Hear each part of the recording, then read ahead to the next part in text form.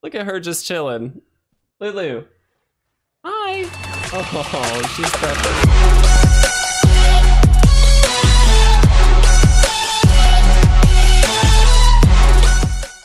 What's going on, guys? If you want to support our content and pick up this month's amazing Patreon rewards, you can do so at patreon.com/itresolves. If you're interested in custom playmats and sleeves, visit YourPlaymat.com and use code ItResolves10YP for 10% off your entire purchase.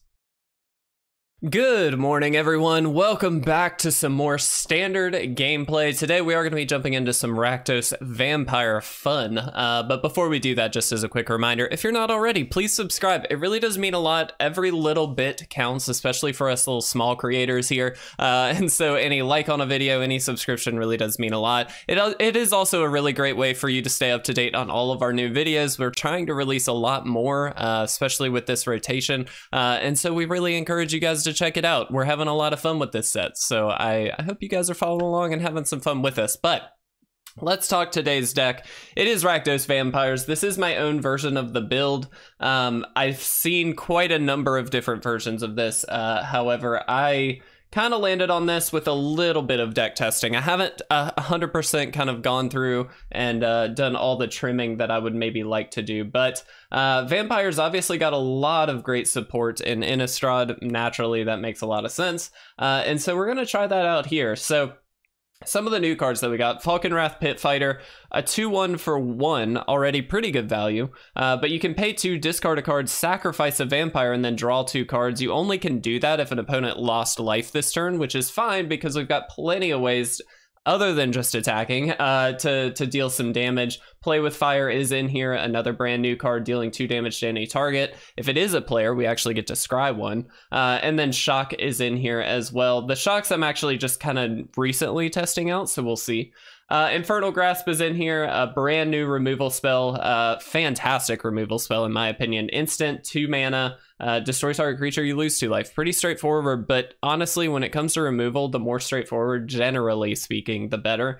Not as worried about things like planeswalkers and stuff like that, which is why we have a lot more creature removal in this list. The goal is just to finish the opponent off as quickly as we can, so the creatures getting out of the way is really the biggest thing. Slaughter Specialist, another new card, a 3/3 for 2 mana. Again, really good value. That's something you'll probably notice a good bit here. Whenever it enters the battlefield, each opponent creates a 1/1 white human creature token. Not necessarily ideal, but whenever a creature an opponent controls dies, you put a 1/1 counter on the Specialist. So the idea is that excuse me, this should be able to take down some of the opponent's stuff, and as they do, we actually get a lot more, a lot beefier, we'll say. Bloodthirsty Adversary, I've only got this as a 2 of. That might be a mistake, but it's a 2/2 for 2 with haste, so already amazing. But when it comes down later in the game, you can pay an extra 3 any number of times that you'd like. It comes in with that many 1/1 counters on it, but then you can also cast from your graveyard an instant or sorcery with mana value 3 or less for each time that you've done that. Generally, we're only going to be able to do that once, maybe twice, but generally we are going to be looking to play like a Play with Fire, a Shock, or maybe Neonate's Rush, another new card here, deals 1 damage to target creature and 1 damage to its controller, and then we draw a card. A really good way to kind of continuously get through our deck and hopefully do a lot more. Vampire Socialite, 2/2 for 2 with Menace. Again, amazing value. When it enters the battlefield, if an opponent lost life this turn, you put a 1/1 counter on each other vampire you control. That's huge. That's a lot of power just sitting on the field right there for 2 mana. As long as the opponent lost life this turn, each other vampire you control enters the battlefield with an additional 1/1 counter on it. So we're really incentivizing playing during our second main phase after the attacks. We'll see me mess that up, I'm sure, quite a bit, but we're going to do the best we can to follow through with that. An old card that we've got here that I just had to throw in, Nighthawk Scavenger, just such a powerhouse card. This thing is amazing. 3 mana for 1+3. So the idea being that this is going to get stronger the number of card types we have in the graveyard. Flying, Death Touch, and the Lifelink. I mean, what more could you ask for? Just fantastic. Florian, Voldaren, Scion. A 3/3 for 3 with First Strike, again, very good value. At the beginning of your post-combat main phase, again, that second main phase, look at the top X cards of your library, where X is the amount of life that your opponents lost this turn. Exile one of those cards and put the rest on the bottom of your library in any order. You can then play that card this turn. So this is pseudo-draw. Essentially, this allows us to kind of select some of the stuff that we'd like to play from the top of our deck. It is only one card a turn, but it is very, very strong. I do only have it as a 2 of. A lot of the lists I was seeing ran this as a 4 of, which might be correct. I didn't want to get too many of these stranded in our hand. Maybe that's incorrect again. Between that and the adversary, we're testing some stuff out a little bit there. I do have Hagra Mauling in here. This card I think has gotten a lot worse with rotation because there's a lot of just basic lands now. There have been for a while, there always will be in standard. So generally you're going to be paying 4 for this, but it is a way to guarantee that we've got a couple of extra lands in there plus some extra removal. And so I thought, you know what, we'll throw 2 of them in here again, more as a tester, and see how it goes. And then finally, we have Immersturm Predator, a card that we've seen for a while since Kaldheim. A 3/3 for 4 with flying whenever it becomes tapped. Exile 1 card from a graveyard and then put a 1/1 counter on it. And then you can sacrifice another creature and it gains indestructible until the end of the turn, and then you also tap it. So very, very powerful. Again, I wanted to have a little bit of air support here with some of these little, you know, small time removal spells so we can kind of get some stuff out of the way. So we're going to give this one a shot, guys. I hope that it goes well. I really don't know what to expect here, but I think it's going to be a really fun time. So let's jump into game 1. All right, guys, here we are for game number 1. And do we keep this? It's a little risky for sure. We've only got a couple lands. One of them isn't going to come into play untapped as of now. We do have a 2 mana. You know, I'm going to try it. This may not go well, but we're going to do the best we can. Excuse me. We're going to lead off with the Ridge here just in case we're not sure what's going to happen. So I'd rather be safe. We'll play out that Socialite. Again, this isn't going to obviously power up any vampires yet, but it certainly can, which is really, really good for us. And then we'll see what they've got here. Perfect. We can kill that. That is a card we're going to want to kill, in fact. And Neonate's Rush actually is just about perfect. So they can't block this anyway, so there's really no point in doing this post-combat. We're just going to go ahead and do this now. Get this out of the way. Oh, okay. That's actually okay, though, because, again, this does have Menace, so they still can't block. We're going to go ahead and throw this at them. And I suppose we'll just do this. That was very clever on the opponent's end. That kept us from drawing a card, which was great. It also just, again, that counter there is pretty useful. They're going to get in for 2. That's okay-ish. We are going to attack first. And I think we will just throw out the Predator here. This is a very strong card, obviously. It's a very good blocker as well at this point. Okay. Yeah, I mean, there's nothing we can do about that. It doesn't get around indestructible, so... well done, opponent. All right. Was kind of hoping for a land there, but that's okay. All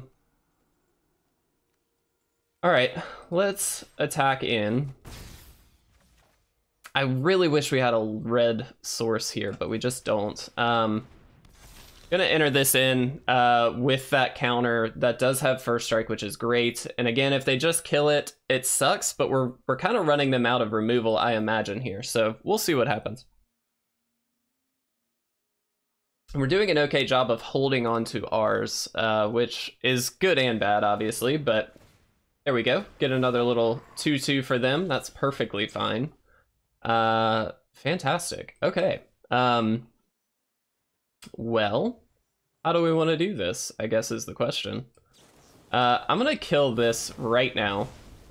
The question is, do we also want to kill one of these guys? And you know what? I am going to go ahead and just do that. The reason being, this then allows us to attack in here. We're going to get, hopefully, a card off the top here. We're not going to be able... If it's just a land, I guess we can play it, which is good.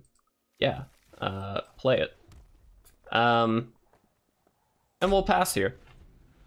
We might be able to Neonate's Rush just some little thing that comes down. Probably not. I mean, chances are they can just level these up here and get a pretty solid attack in. Well, one of them, I suppose. Oh, we did it. All right, guys, we won. That was a relatively quick game. A little surprising that they gave up that early, though. I don't necessarily think they had lost, but feeling pretty good. Let's jump into game 2. All right, guys, here we are for game number 2. And, you know, I am going to keep this. Thanks for that Hagra Mauling. Again, this isn't going to allow us to get the Socialite down as early as possible or hold up the Infernal Grasp. Either way, we're in okay shape here. We do have a goal to get to, of course. But let's go ahead and throw this out there. Does cheapen up the Neonate's Rush, which is great. I love these sleeves, by the way. Guys, look at that. That is stunning. I never use sleeves, fun fact. I don't know why, I just don't. All right, we'll throw this out there.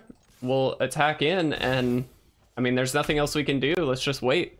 We get to leave up both of these, or one of these, I should say, but we should be able to deal with a creature coming down. I'm a little worried though, because obviously this looks to be very much a control list. Which is going to be a problem for us, if I had to guess. Let's see what we can do.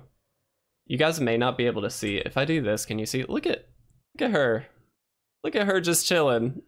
Lulu. Hi. Oh, she's precious. All right, let's jump back. All right, opponent. Gonna Faithful Mending here. Perfectly fine. A very good card, by the way, from the opponent. Sure. All right, another Noxious Grasp. Not exactly what we want, to be honest. It's not super helpful. They did get rid of the Fateful Absence, which makes me... I'm assuming they've got another way to deal with this then. There's really no way they wouldn't. Sure. There's the Seagate Restoration. Very good card. Really need a 4th land here. That's like goal number 1. I'm assuming they have got a counter spell. They might just be holding up the Mending. I don't know, but we will see. Okay, there's a land. That's good. We're gonna attack in. Let's go ahead and get a couple points of damage off. I'm gonna go for the dragon. I doubt that this lands. I mean, my assumption is they need to counter, not need to, but they probably have a counter here. Yeah, okay, that's fine. It's not great for us, but it's not the end of the world. We've got another one in hand. And I'm curious to see what their win condition is, because we do have, if it's a creature, we're theoretically set. I don't know that it is, but we'll see when we get there. They're gonna Faithful Mending now. That's kind of interesting. See the amount I'm gonna put 2 of them in your hand, the rest of them. Okay. They're gonna Consider. Very good card. But they're not leaving up any counter magic here, which is good for us. Now they could... Oh, okay. All right, well, we're gonna attack in. Again, trying to play as much as we can during our second main phase here. Now this can be indestructible, which is really useful right now, because if they do decide to try and destroy it with a Fateful Absence or something like that, we can sacrifice the Socialite to get around that. Don't know if we're going to... I mean, that's probably the play, to be brutally honest, just to make sure that we can keep it moving here. But regardless, certainly a very good threat, and we do have another creature to back this up here. We're going to do this. It is going to gain Indestructible until the end of the turn, which does get around Doomscar. Now, do they have a way to... Nope, doesn't look like it. Perfect. Okay, so we do keep the Predator around, I believe. That's really good. What do we want to get out of the graveyard? It's probably just this. Let's get these out of there. These Memory Deluges, we don't particularly like them having. All right, cool. So we do want to... Let's do this.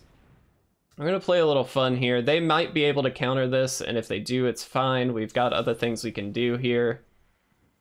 Okay. I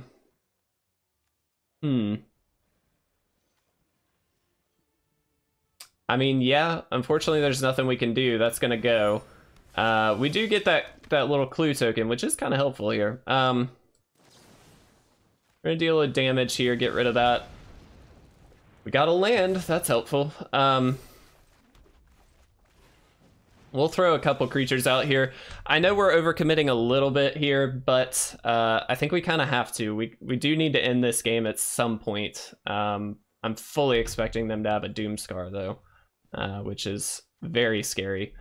We do have a lot more land now though, so we can crack this clue token and then potentially play whatever we get off the top, but control is kind of the bane of our existence, so this isn't super surprising that they're kind of controlling us out here. I do really like the Predator in this matchup. If we can keep it around, it's a very good card because it does get rid of so many of the flashback cards. There's that Doomscar. Now they do have the mana open for the Memory Deluge, or Faithful Mending, excuse me, but they also have mana open for a counter spell if they have it.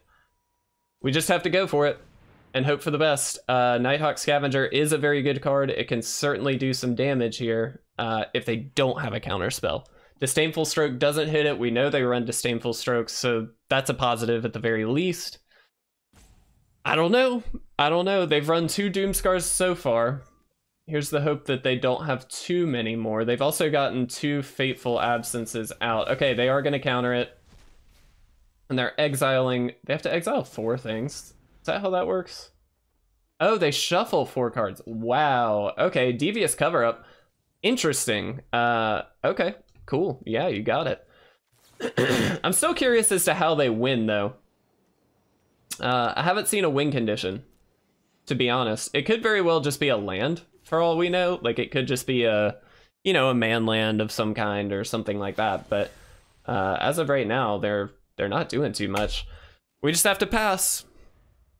They have dealt absolutely no damage to us, which is kind of astounding. There's a shock. I mean, we just hold on to it. Shock does help against certain planeswalkers, things like that, so we'll see. There's the Memory Deluge. Yeah. So get to look at 7 cards, put 2 of them into their hand, and the rest on the bottom of their deck. Okay. You got it. So they are, I assume, searching for their win con at this point. I have no idea, to be honest. They've got multiple Field of Ruins. That's fine. That really doesn't matter. They can blow up any of these lands. We have plenty of basics. If anything, that really helps us because it deck thins for us. So please blow up our lands. I would appreciate it. I love these little things. This is fun. So they are going to attack our mana base. We'll tap it for black just in case. I doubt they've got anything to play here, but we have got plenty of basics. We are going to pull black sources here if they try and blow up the other ones. We've got plenty of them. Doesn't really matter to me. And there's a play with fire. Again, building up some burn here, so we'll see. We might want to play with fire them at the end of the turn just for the scry, if nothing else. But we are going to leave up a couple of things here and see what happens. Let's shoot them with that play with fire. They might, I mean, they could very easily counter this. Clearly, this is a ploy just to get a scry off, and I think they know that.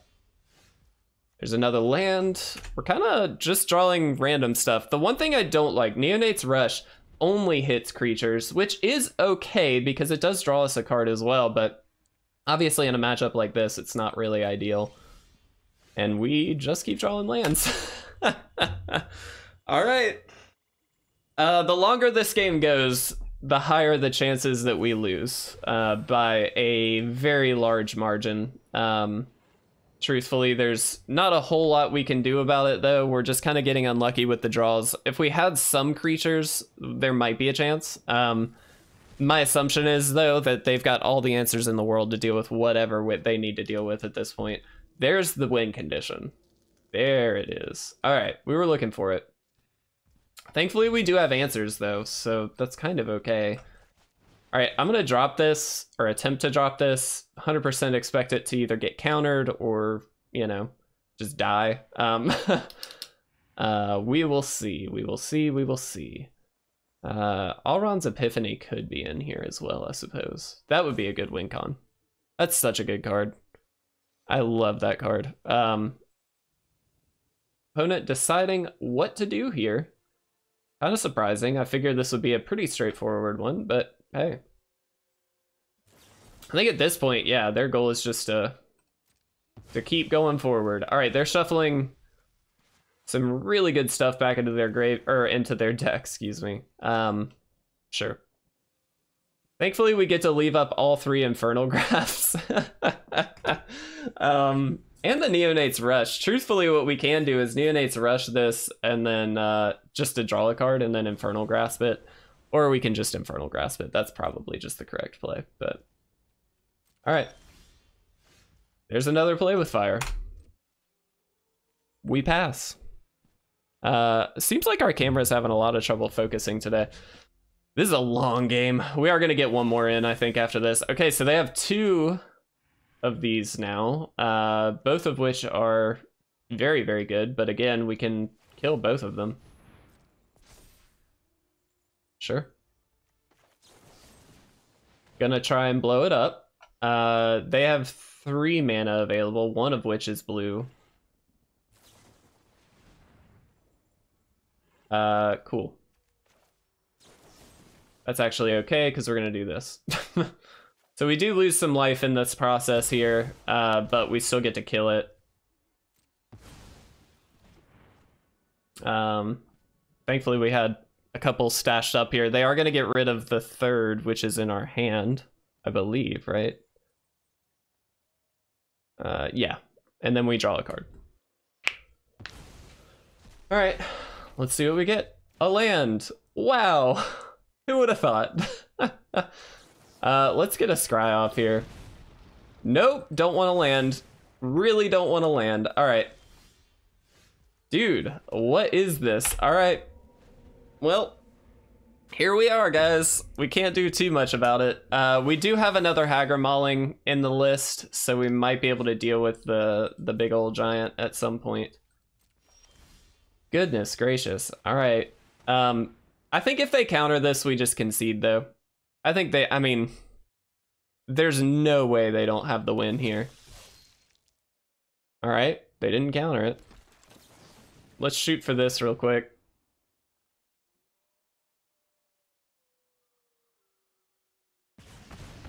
All right, we did a thing.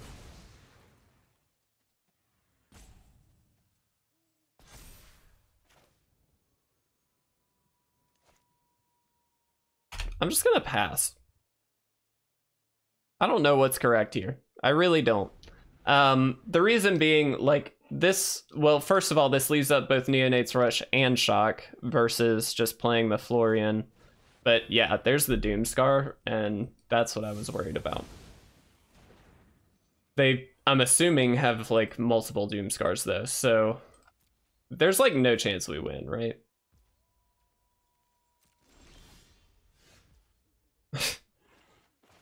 I'm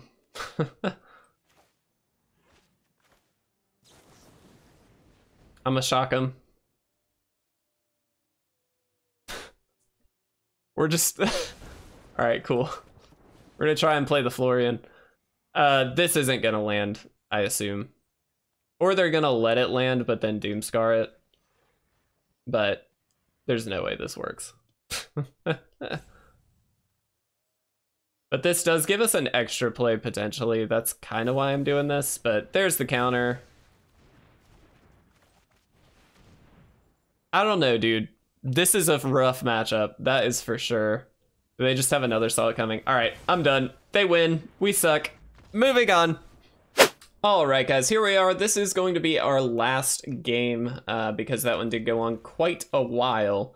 And this is definitely a keep. We're going to go for this. Let's go ahead and lead on black. Excuse me. We've got the Slaughter Specialist coming down early, which is great. Oh, even better. Neonate's Rush, such a great little card for this. In worst case scenario, we do have the Hagra Mauling as well to deal with some stuff on the opponent's end here. Fully expect some really powerful, yeah, little guys like this. They're gonna Portable Hole. Okay, fair enough. Yeah, you got it. Annoying, for sure. Not the end of the world. Not the end of the world. If we play this for red, what we can do is this. And then this. That draws us a card. Perfect. Haunted Ridge, A+. That's great. That's going to give us, again, Hagra Mauling. Going to be able to deal with some of this stuff. And then, if we need to, of course, we just have the Predator as well, which is just great. Sure. Now, eventually, the goal is for them to just run out of stuff, which is semi-likely at some point here. We're not going to block. Gonna take the 3. Kind of sucks, but it's not the end of the world. All right, let's do this. I'm gonna pass. We're gonna leave up that Hagra Mauling. I don't know if that's great, to be honest. Maybe the Predator is a better option here, but I think we're gonna just kill whatever they try and hit with. Oh, well, that might change things.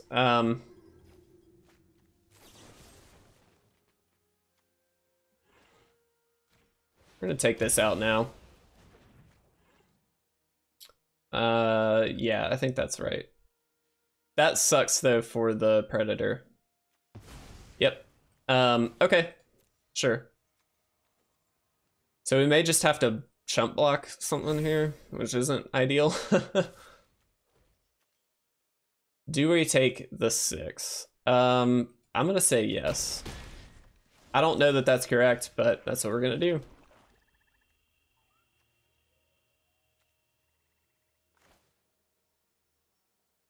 All right, let's do this. We're gonna auto pay once. We're gonna Neonate, which is gonna kill this and get us another Predator, and then we pass. All right, I mean, that's something. That's not necessarily a win, obviously, but that is something. Man, they've got so many of those. Yeah, you got it. So we are gonna have to chump block here, which does kind of suck, but it is what it is. I assume they spread the damage out, yeah. I am gonna chump block here. We gotta keep ourselves somewhat in this, but I don't have high hopes here. Yeah,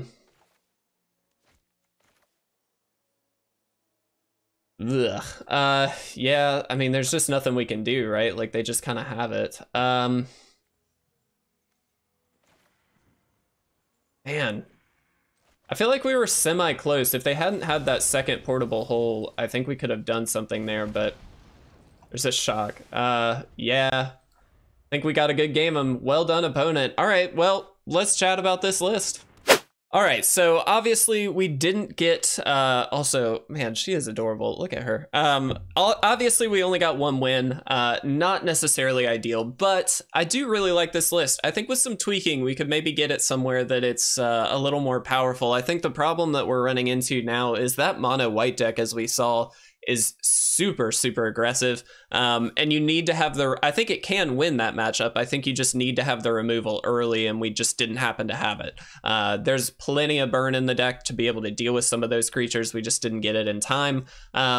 The other matchup that really, really gave us a problem was obviously control. I think that's always going to be the case, though. I don't really think that that's something I mean, you can tweak it to try and get around it a little bit, but I think you're always going to run into that issue with a deck like Vampires, which is generally a more aggro-centric list. So I don't find that super surprising. The mono white list, I felt like we could have had a better hand against, and we could have done something with, but that's okay. Regardless, it's fun to have Vampires back. We got a lot of support in Innistrad, and so it's really great to be able to kind of tinker with this, play with it a little bit, and see what we can do. So hopefully you guys are playing around with some deck lists as well. Feel free to share them in the comment section below. I would love to see what you guys can come up with. But guys, thank you so much for watching. I really appreciate it. I hope you guys have a fantastic day, and I will see you again very soon for some more gameplay videos.